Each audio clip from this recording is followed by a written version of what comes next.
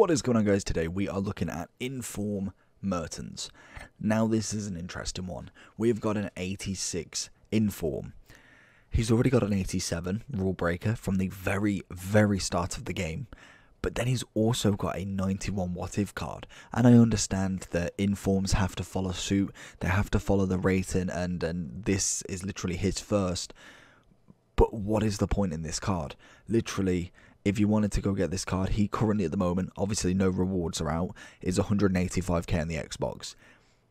His rule breaker is 183k and is 1 rating higher with 6 shooting increase, 1 pace, -6 dribbling, but then +2 on the physical.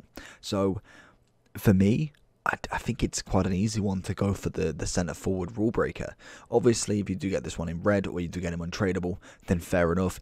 He's a nice, well-rounded card. Again, a small player, 5'7", with the 4'4", and obviously, in terms of traits, we have got finesse shot, flair, and outside of the foot shot. So personally, them three are my favourite for a striker. I feel like it just adds that next level of element towards this guy as a very good striker. I really enjoyed his wife card, but that one is coming in at 700k, so obviously that one is miles better than this version. But that is then an extra, 500k you've got to find in terms of tradable coins, because obviously it's not an SBC, and obviously you can't grind towards it in a pack. In terms of the stats then, dribbling balance, incredible. We've got great pace on him. Shooting's very good. Obviously we're looking to kind of max that out. Passing wise, again, pretty average for a striker. It's not terrible. Stamina on the lower side. That's where my problem lies with him, and I think, did they sort that out in the rule breaker one? 76 composure. Jeez, the rule breaker does have 76 composure, which is shocking. But in terms of stamina, 78, and then the what if has 84. So realistically, the what if is the option for one any debate. But again, like I say, the cost does kind of cover that. In terms of kind of like this card, the pros, pace, shooting obviously will be upgraded with a hunter. You'd then end up having 96 pace, 90 shooting. Then obviously passing's average, dribbling's quite nice. Decent, 82 composure, not the greatest, but definitely doable at this point. And then the stamina is the big negative for me. But let's jump into it, see what Mertens can do, and hopefully we get him in a red pick. Mertens already find himself through. Oh my, how on earth did he miss that? 82 composure coming in good there. Mertens again, across goal, and he makes up for it in literally seconds. That's the Mertens I know. Into Mertens, he's find himself through. Oh, he's got big boy. Who's that? Gomez. Informed Gomez hitting him like an absolute train. From player to player, little drags everywhere. Go with the 1-2 from Mertens. Can we see him through? Not quite all the way. Gets it back into Mertens. Goes for the finesse, and it's a lovely partnership goal there. And I think we've got a rage quit. Little dink into Mertens. Little volley. Oh, that's a great block from Fabinho. Honestly, Mertens is going to be lovely to try and pick in them sort of scenarios. He seems very agile to get the ball in. Honestly, so far so good with him. Managed to score a couple of goals so far, and obviously has done relatively decent work, to be honest with you. Mertens. Oh. Mertens is going to nick that past Virgil. The question is, what do you do with it? Literally, we've got so many people in the box. We literally can't find an opening.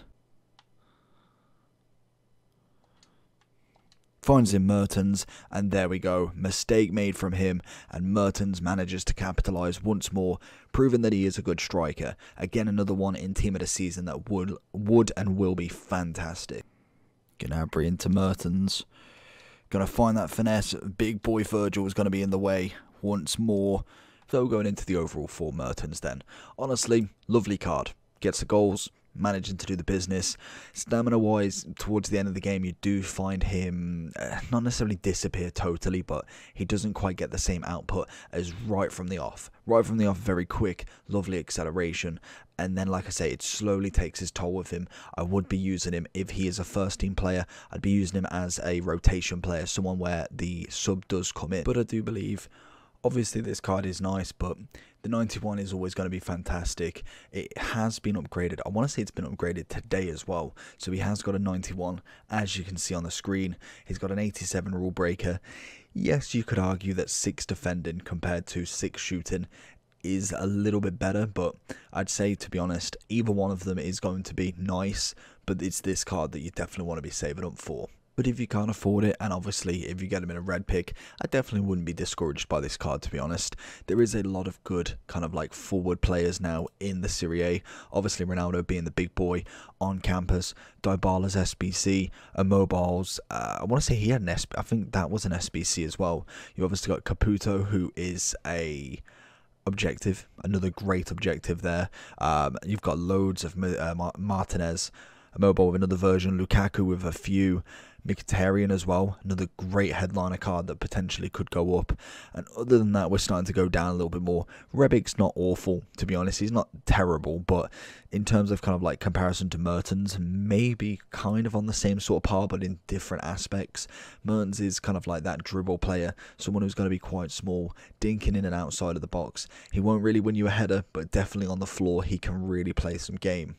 Overall wise, I'm going to give Mertens an 8.2 for this version. I feel like it's good, but there is so many cards out there now that we're gonna have to be getting a bit harsh with these team of the weeks, because especially this week, it isn't fantastic. Like, we are clutching at straws. Like, if I was really being honest, not one single one gets into my team, like even close.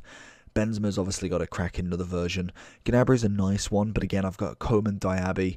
It's just not going to happen. Marquinhos would get potentially into the centre-back role of a Ligue 1 side, but we've already got Volland, we've already got Koscielny's flashback, and we've also got rule breaker Denea. So again, do we need him? This is the big one. So other than that, literally no one else gets into the team. Ronaldo's obviously in my Serie A team. This is the problem we're getting, so we are going to be harsh with ratings.